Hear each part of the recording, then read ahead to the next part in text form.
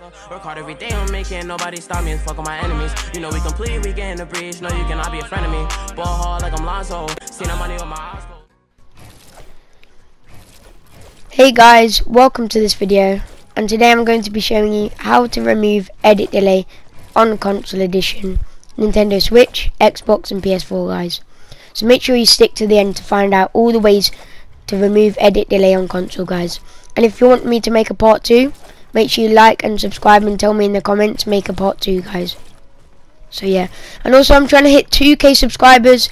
That would be greatly appreciated if you could just hit that subscribe button. It only takes 1 second of your day. And also hit that like button guys. And also make sure you use code ZANKBILLS in the Fortnite item shop.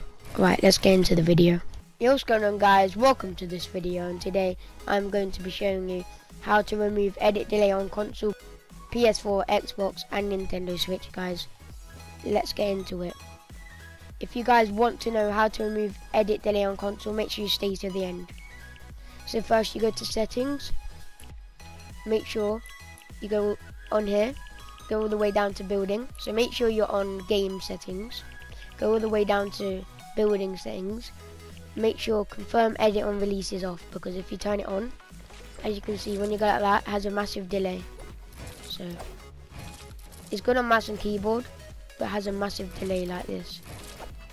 It don't have a massive delay, but it's definitely a delay to when you actually confirm it. And guys, this is when I do it normally. As you can see, my edits are way faster when they confirm. When you have confirm edit on release on, it just goes like this. You can't do anything. Look, if I go like that, it takes ages. Like this. It might not look like it, but a millisecond or whatever, how long it takes, that is a big difference between your editing and your best editing. So yeah, let's get into the second step guys. So as we move on to the second step, this is a big step to drop your FPS as well, lower your FPS and also get better edit speeds guys. But if you're a content creator and you need replays, then this doesn't advise to you, but you can also use it when you're playing console cash cups or just doing edit courses for fun. Okay guys, so what you want to do for the second step is you want to go to game again, go all the way down to record replays. Turn these all off. Make sure if they're on, turn them all off like this guys. And yeah, that is the second step guys. So let's get on to the third step. And also guys, what I forgot to add is to make sure your dead zone is as low as it can get guys. So you can basically double your edit speed doing that. So your dead zone is very low.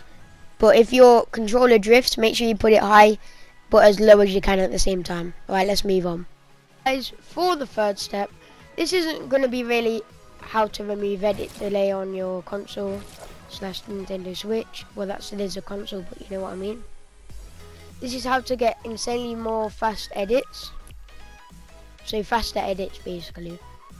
And this is my sense. You don't have to use this, but you want to use a high sense. You want to use linear instead of expo. But you can use exponential. You can still be fast on exponential guys.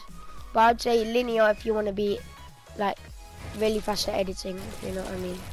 Faster than exponential. You can still be faster. You can still be faster editing on exponential. I never said no, but it's just faster on linear because it uses the raw input of your controller. Let's get on to the next step. Also guys, for the next step, we are going to be taking you into an edit course, and make sure you are practicing your edits in the edit course. It really does help. Do not go into edit courses that have unnecessary edits, because you don't need to learn them. Just learn the edits that you know you need in a arena match, console cash cup, creative 1v1, stuff like that. Just practice what you think you need to practice guys. Right now I'm doing the 1v1 Raider edit course. I advise you doing this. Don't do the impossible, because that has a lot of unnecessary edits. But if you want to become really good at editing, you can work your way up from easy, medium, hard, very hard, impossible.